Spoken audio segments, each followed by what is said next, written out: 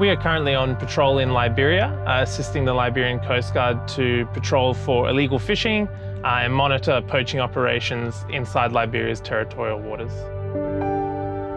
When Sea Shepherd first came to Liberia and first started joining forces with the Liberian Coast Guard to patrol their waters, what we saw was that there was a huge amount of illegal vessels inside Liberia. In the first 2 weeks of the Bob Barker being here, they had 5 arrests.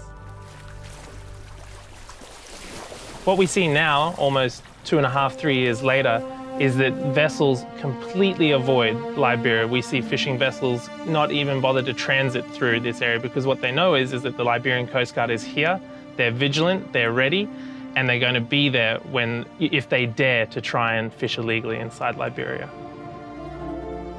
Wildlife is coming back. When I compare the wildlife when I was first here to now, the pods of dolphins, the schools of tuna are so much more ample and there's so many more around.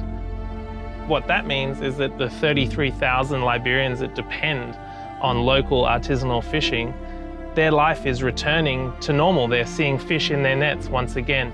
And that brings security back to the region, which is fantastic.